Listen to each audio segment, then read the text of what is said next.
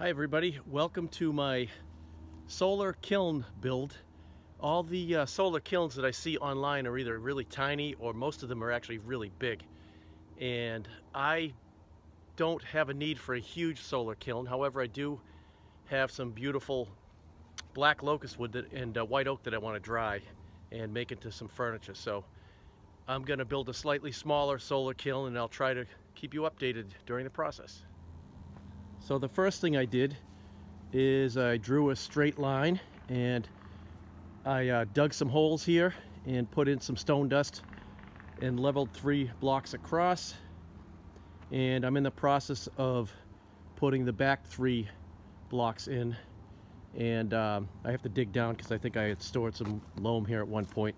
I want some good solid footing with some stone dust, and then I'm using some granite pieces to raise the cinder block.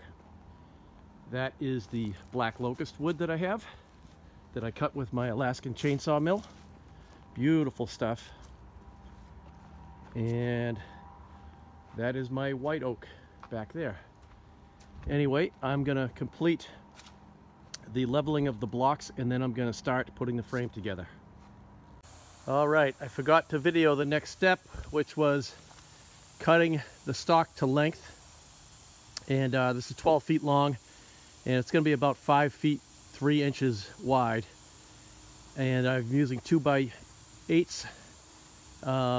They're 16 inches on center, using my trusty nail gun, and I'm just about done. I only have 2 more left to put in. My blocks are all nice and level. I got 2x4s under there, on top of the blocks, just temporarily, so I can just set the floor joists right on top of those. So. All right, until next shot. All right, it's starting to get dark. There goes my lovely compressor.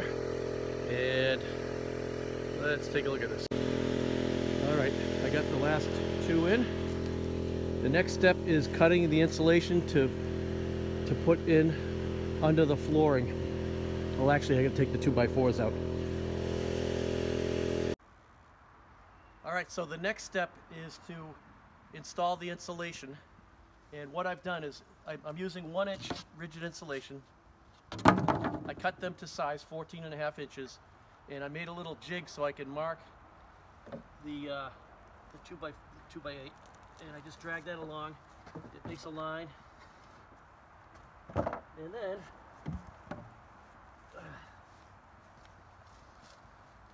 to make sure that the insulation stays in place, I put these little spaces in here.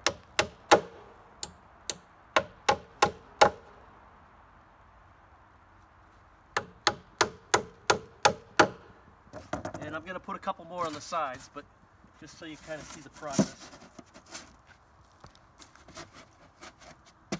Of course, this one's nice and snug, so maybe I don't need it on the side. And done. All right, so I finished the base. I had some extra pressure-treated plywood that I used. Unfortunately, it's a slightly different thickness, but I'm not building the Taj Mahal. So I have the insulation under the plywood. I use some construction adhesive to make sure that the insulation stays attached to the plywood, and I nailed it in. Ready for the next stage.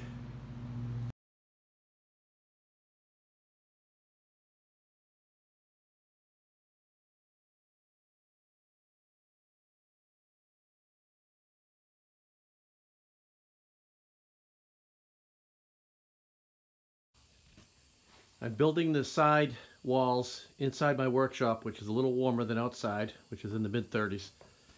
And putting it all together right here. I'm going to carry it out to the deck and install it soon. So, till next time. Finished the sides in my shop, brought them out.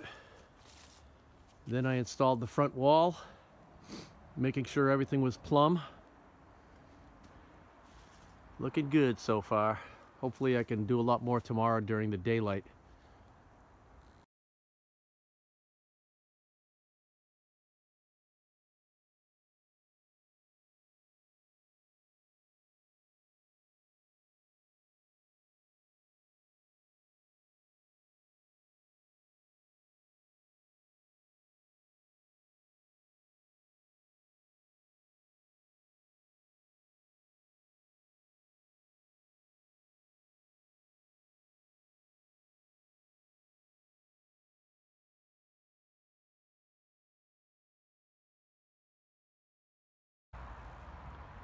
All right, today is December 4th, and today I added a few extra screws in between, and I don't know if you can see, but I put air conditioning foam in there to block any heat from escaping over there. And one of the pitfalls of making this exactly 12 feet wide is I ran out of roofing about 1/4 of an inch to 3/8 of an inch short. So I had to put this piece of flashing in all the way up, and I actually curved that up a little bit, tucked it under, and then screwed in some extra screws, and hopefully it's going to work well.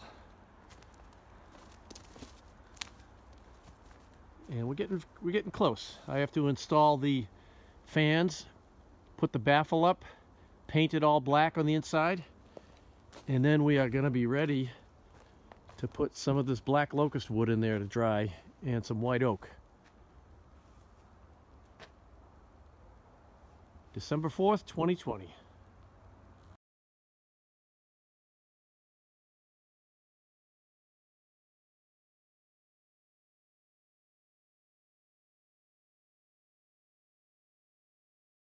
All right, it's December 9th, and yesterday I insulated everything, and for these areas I put a vapor barrier up and put some OSB board, had some extra plywood there, and insulated everything.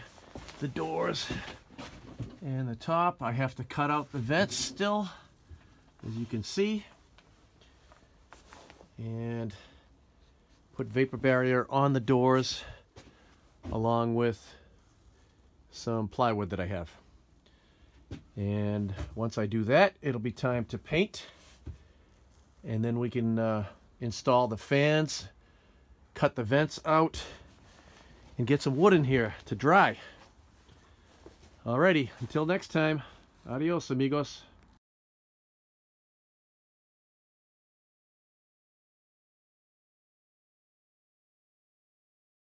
All right, I put the 1/4 inch Luan plywood on the doors, and here's the other one. This one, for whatever reason, when I used my nail gun, when I nailed it on, I must have been pushing back a little bit, because I went to try to close the door and it was staying out like that right there. Maybe not that much, something like that, 1/2 inch. So what I did is I had to pop all the nails, and then I used this guy and drilled that in to suck the door in flush. Then I popped all the nails, and you can see all the beauty marks now. And then I re-nailed it, putting it a little bit under stress so that it would stay flat. And now it seems to close fine. So we are good. Next step is to put a coat of paint on it and then hang the fans before I keep smashing my head. Later.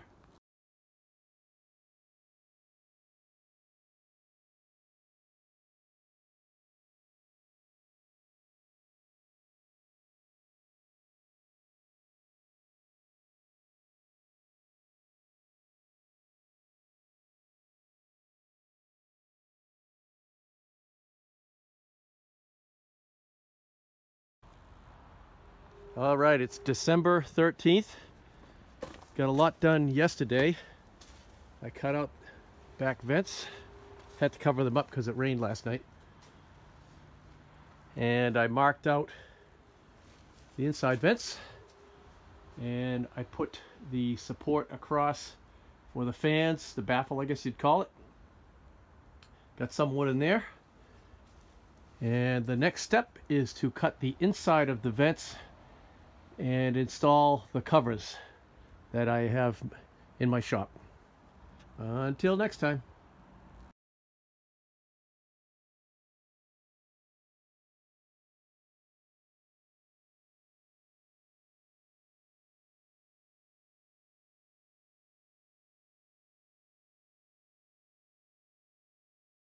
Alrighty, December 22nd. I'm probably like 98% done with this. I need to actually put a thermometer in there that I can read, but the two fans are set to go on when it's 74 degrees in there, and it was just a little while ago and they were running. But in case you don't know how it works, it heats up in there through the solar power, and the baffle in there, which is actually a black vinyl sheet, is sort of something that holds the heat. That's draped over the pile of lumber, and the lumber is piled with sticks between each board. And so when the fans are on, the only way the air can go is down the front, through the pile, and then to the back. And then in the back we have these baffles, and when it's warmer out I would open these a little bit, and there are some at the top that I haven't finished yet. That's the only thing left to do. The top would draw in fresh, dry air.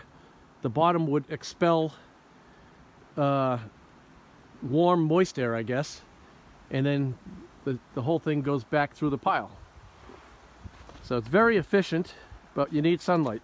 And it is winter in Massachusetts, but all is looking good with my solar kiln. Talk to you later.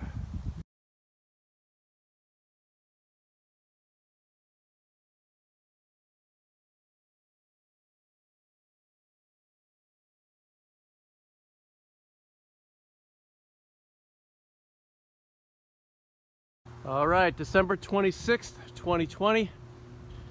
This baby is performing as designed. You can see the fans are on, so it's at least 74 degrees in there. I have the black vinyl collector, I guess you'd call it, in there. And then I have some pieces of granite that I painted black on top of the pile so that the sun is not directly on the pile. And let's see if we can see the temperature in there. We cannot see the thermometer. Okay. I checked it out and it's 78 degrees in there and 34 degrees outside. I hope you enjoyed my solar kiln build. Hopefully I'll have some furniture to show you in a couple of months.